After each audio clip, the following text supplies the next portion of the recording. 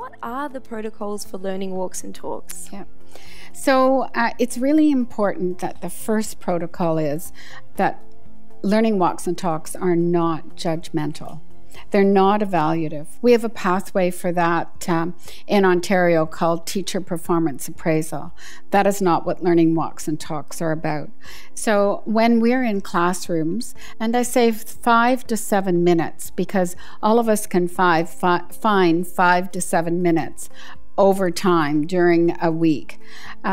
We don't take pencils in, we don't take notes in, we're not sitting at the back of the room writing observation notes. So it's a time for us to walk into classrooms, read the walls, look at what students are doing, what the teachers are doing, and it's a time for us to collect that data on evidence of our professional learning that we've been providing our teachers.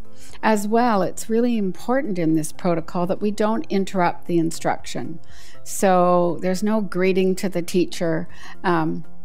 There's not, if we're walking with someone else, we don't talk to each other. It's a time for us to really observe what we're seeing in the classroom. And if we get a chance after we are in the classroom and there isn't direct teaching, we may kneel down and ask a student 5 questions. So after many walks in classrooms, the last protocol is there an authentic question we want to ask the teacher that we want to know more about as a leader?